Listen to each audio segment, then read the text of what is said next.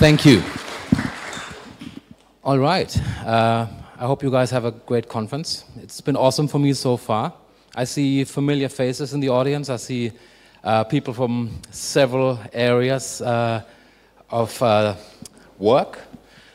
I see we're running a little late. Lock the doors. Let's try it like this. I'll try to finish my presentation on time. I'll be around for the rest of the day. Please arrest me for questions, and I'll be more than happy to help you. Okay, a few things about me. I'm a developer advocate. My slides, including these ones, I mean, I always like when people take photos of my slides and post them on social media, but here is my GitHub handle, U1I. You'll see projects that I run and slides, including this one, in the repository. And you can also follow me on LinkedIn. I post quite frequently, and I'm based in Singapore. You see a few steps of my previous career on the right side. And yes, I work for Axway in a global role. Yeah, I travel a lot, which is a nice part of the role as well, right? So, and you obviously see I like photography, and from the photos you might see a few things that I actually very much like a lot. So if we talk about social media, this is another platform that I use. And since I'm also a geek, at some point I was curious, right? We hear a lot about artificial intelligence, machine learning. Right? What if, because this is very abstract to me and to many people as well, so I was curious, what would an AI think if it looked at my, well, 1,000+ photos? Right? What would it say about me? And before I show you how I did that, I'll just show you the result. Right? So obviously food is a very big theme in my life. But yeah, if you told me that 20 years ago, so here is it's called a word cloud. I'm sure you've seen that many times. So the bigger the word, the more prominent it is, right? If you told me that 20 years ago, I think that is science fiction. Because the machine didn't look at any tags or anything or meta information. It was just looking at the photo itself, right? And I made that in a lunch break. How is that possible, right? So I'm a Python person, and I used an artificial intelligence, which is, in this case, from Microsoft. There is many others. This is the one that I was familiar with. This is the one that I used. And I used API, right? And now that you know a little bit about me, as a presenter, I'm always curious who is in my audience. So let's not talk about roles or what your job titles is, but who is working with code or aims to do more on the coding side? Can I just see a few hands? Okay, that's a good mix, right? So I've been at the conference yesterday. We've run hands-on labs, actually just in the room next door, where I also realized people start their journey on various levels, right? Some of them have questions like, how do I go about starting this API journey? And some people come to me with quantum physics questions, right? So I try to include interesting things for both sides in this talk, right? So the point for me is there was something really complicated, and I was able to build that. So you all guys know when you go to Google and you search for pizza, it gives you 50 million pizza photos. This is the opposite way, right? So I have an image, and I'll use the API to say, here is a photo, what do you see? So all these, the text, the tags, and the confidence level, in this case it's 92%, it's coming from the machine, right? A cup of coffee, 85% confident. A wooden table next to a window, I think this is in Ho Chi Minh. A sunset over the ocean. I have no idea how the machine does it, but it's pretty awesome. But you see this one? A bunch of bananas? No? But it's only 37% confident. So the only thing that I actually did is tell the machine, if you are less than 80% confident, discard it. What do we want to talk about? Right? This is about open banking, some of the roadmaps, the evolution, some of the challenges that we see, and what does it take to build great APIs. Because I was just showing you this because I think it's a great example. There was something really complicated, something abstract, an artificial intelligence, a machine learning. I didn't know how to use it. I wouldn't know how it works, but I know how APIs work in general, and it takes me a lunchtime to understand how to use it and how to build something out of it. And that's why we are talking about APIs, right? If you think about, well, let's say you have large databases, large systems, large departments. How long does it take for someone who joins that department to figure out how to use the system? How long will it take for somebody else from another department to say, you know what, I just quickly, no, not possible. How long does it take for you to onboard a business partner, a customer, right? The idea should be you want to run a hackathon at NUS, and they're able to build a Hello World program in 5 minutes, right? And that's why we are talking about this topic, right? Because it's about, who knows this person? You get a t-shirt. Yes, Maurice Moss from the IT crowd, right? Because developers are very special people. So marketing works very different for them. They can instantly verify stuff, and they have very special needs, right? So there is people who work for banks and say, how can I get developers interested in working for me? What sort of environment do we have to create? What sort of roadblocks do we see? What do we have to eliminate? Right? So it's very much about developers. And my point is always, if you're not a developer yourself, I'm not sure you're able to think like a developer. You've got to have a developer friend who helps you, right? So some of these things, and I'm sure when we talk about open banking, there are several people in the room who can tell the story much better than me. But I know people who are getting thrown into an environment like this, and they ask me, so what's that open banking stuff about? I hear so much, and it's so prominent, and it's everywhere. How do I start, and what is it, right? So that's where I talk about the two worlds, right? Where we have the open banking side, which is initiated by regulators, right? And we have the fintech side, who are, well, offering similar services, but they are having a completely different set of dynamics. And since we're talking about geeks, right, this is something that speaks to them. And we don't have to go into details. You've seen the sessions today and tomorrow, where, to me, the big bang is PSD2, right? The revised Payment Services Directive, where they said, you know what, we want the consumers to choose who is running their financials, and you are still using the money who is in your safe traditional bank account, and we are, well, strongly encouraging the banks to open up the systems, right? So we have innovation, we have transparency, and we have better protection for consumers. And that's where some of the great things that came from the UK was one of them, where they said, you know what, this is all awesome.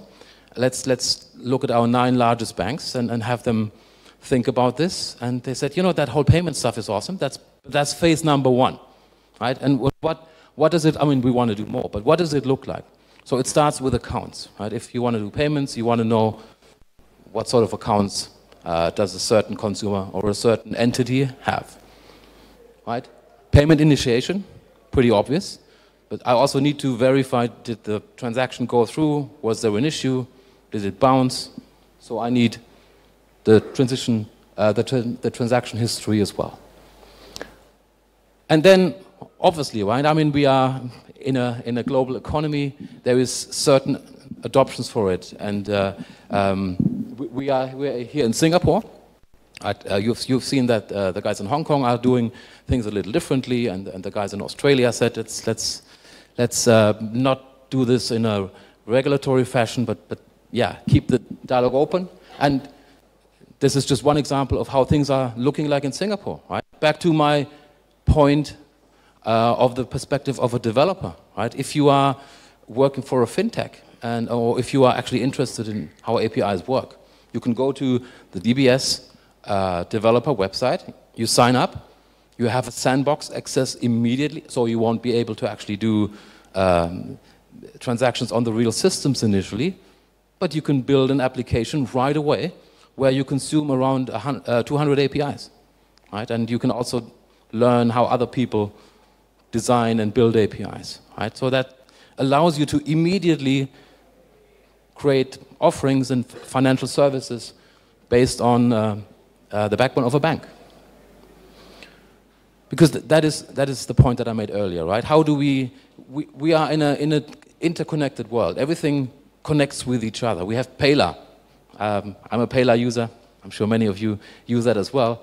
Right? It's on your phone, and you have QR codes. But ultimately, these are transactions that happen, I don't know, maybe on a mainframe. We don't know.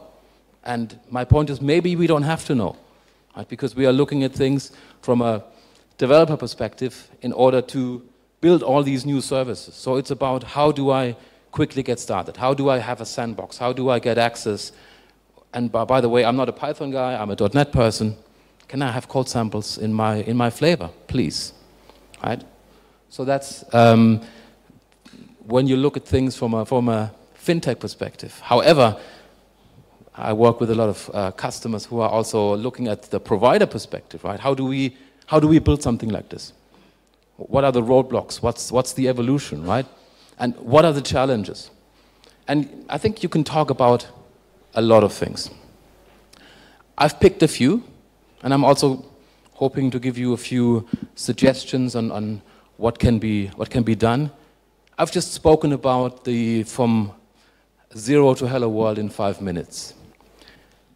I'm not very religious about the cloud, right? Should you use the cloud? Should you not use the cloud? But I'll say, as a developer, the cloud helps me to think in different time zones, in different time terms, I'll say, right? So I don't want to wait 5 weeks to get access to a resource. To be honest, I don't need it in 5 minutes. But 5 hours would be nice, right? And I'm sure it works. To give you an example, I was running a hands-on lab yesterday, and it was one with the large cloud providers. And on end of last week, I realized, oh yeah, I probably need to tell them that I'm going to spin up 80 virtual machines. Got to tell them. I opened a ticket. I got an email 2 minutes later. I thought, okay, sure, that's the confirmation that I opened the ticket. But it says, no, my name is whatever his name is. I've looked at your ticket. Congratulations, you can now spin up 80 machines in 2 minutes, right? So that's one of the things that we need to look at. How can we? It doesn't have to be OpenShift. It doesn't have to be Kubernetes. How can we use automation? How can we look at the processes to get developers faster access to the resources that they need? Interface design, documentation with the implications on security. Right? I'll tell you more about this in a second. Quick prototyping. Right? How can I get started? How we go to all these meetups and learn about Kubernetes and Kafka and all these science fiction pieces, right? which I also use and which we also have to use. But if I'm new, if I'm starting, if I'm experimenting, if I'm prototyping, I need access to something real quick by today. And I don't have the bandwidth to set up a whole infrastructure and wait for 3 months. I need something now. And the last part is, which I picked, is mocking of data, right? Where if you work with APIs, you probably have come across the weather API and the fantastic, well, I like Star Wars, but the Star Wars API is nice, right? And there is a few others, the pet store, right? The all-time favorite.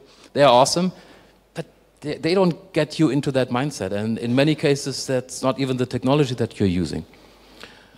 So I'll look at the clock in a moment, but I know you see a lot of presentations. You hear a lot of stuff during the day. I want to make sure that when you walk out of this session, I'm happy if you only remember 3 things, and that's the 3 things I'm passionate about. Right? Start with the interface, which is the design. Divide and conquer, which means, right, in many cases, do you really have to code? And can you find something that does the job for you and does it across the setup for you consistently? And the third one is, well, actually, I've built a few tools that might be of interest for you when it comes to mocking data. So I just want you to remember these 3 things. Number 1, right? Design first. Right? When you've been in some of the previous sessions, you've either heard a lot or even worked a lot with the Open API specification.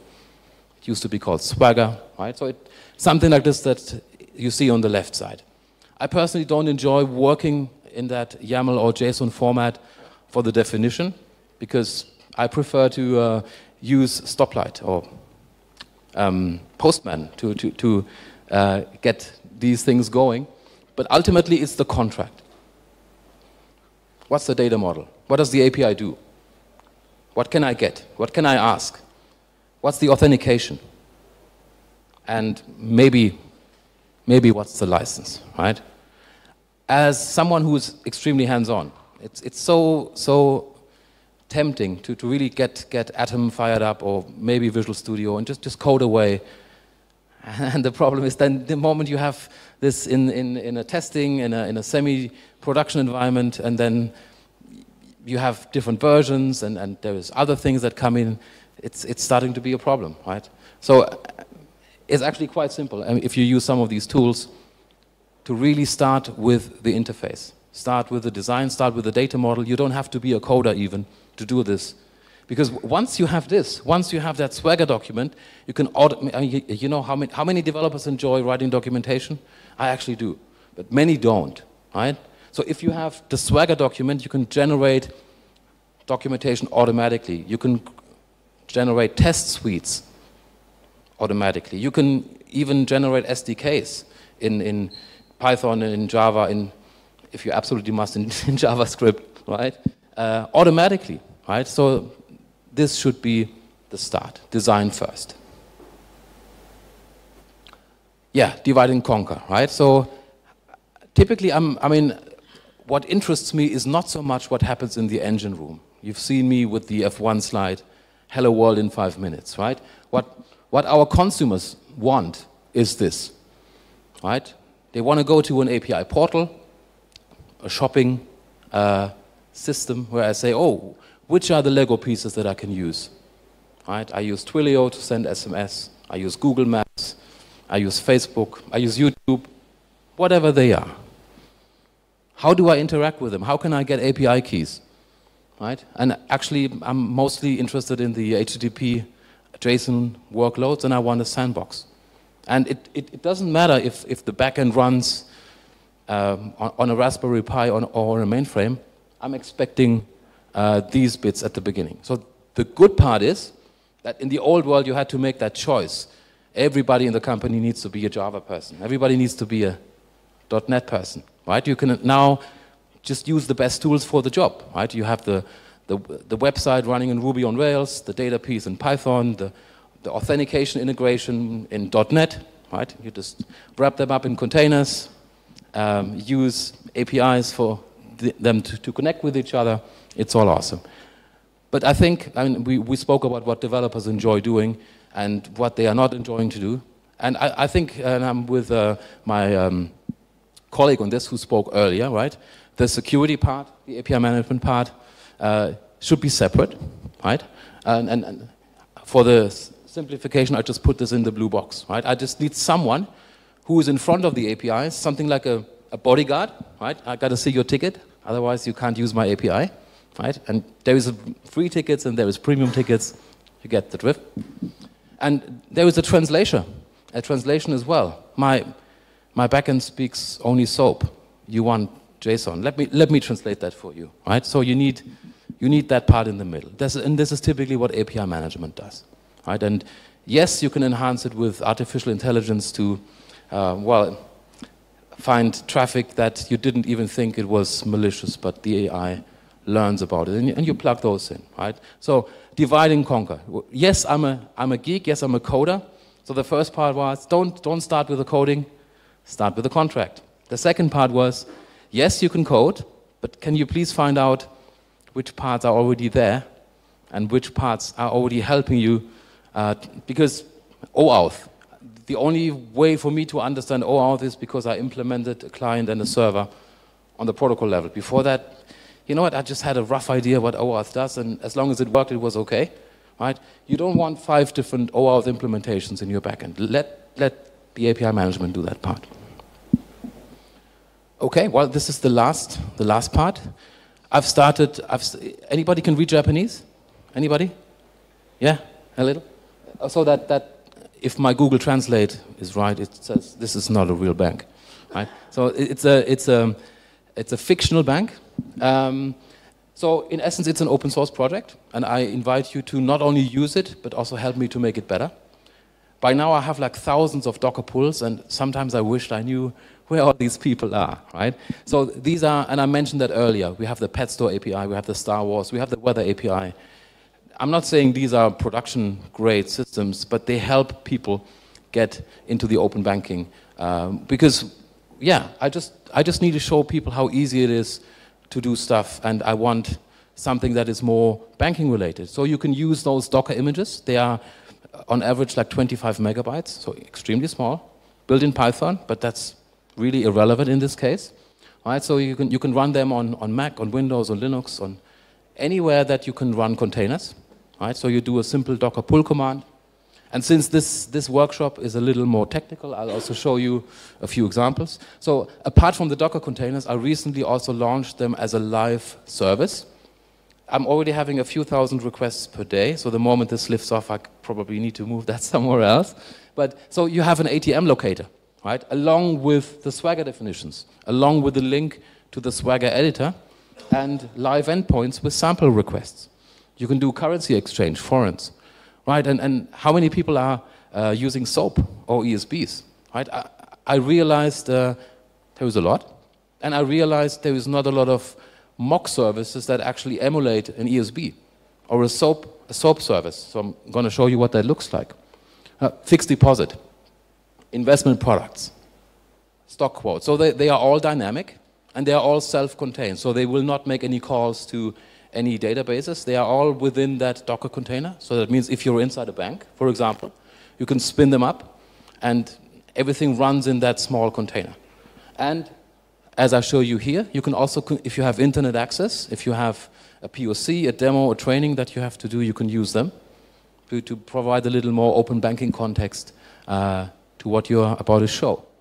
All right, so ATM locations, for example. I mentioned the document. So before I built those, I actually used Stoplight to define what the API looks like. So this one is something I didn't have to code. I click, enter a few things, it renders everything, right?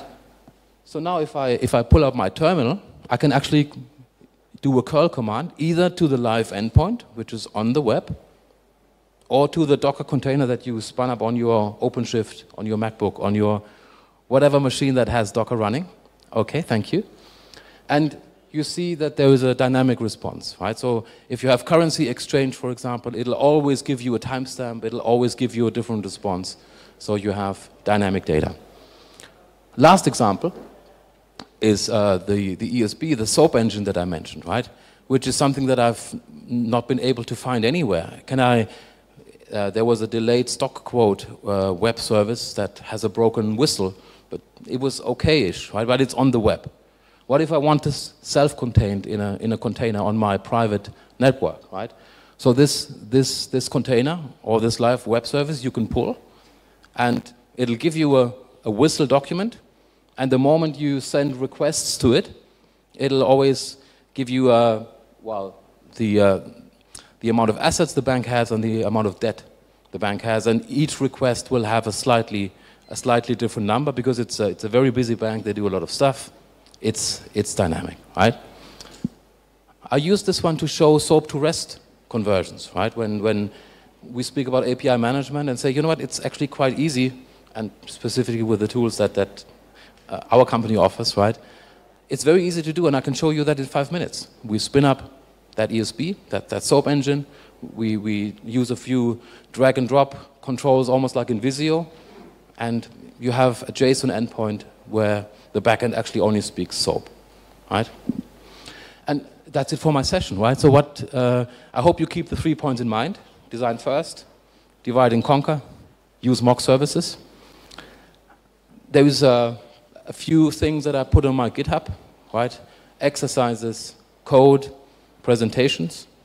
I'll be very honored if you follow or add me on LinkedIn. That will be nice. Use some of the open banking APIs.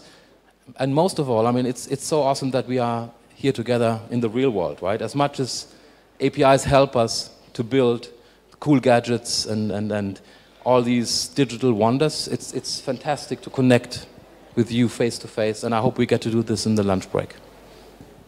Thank you very much. Thank you.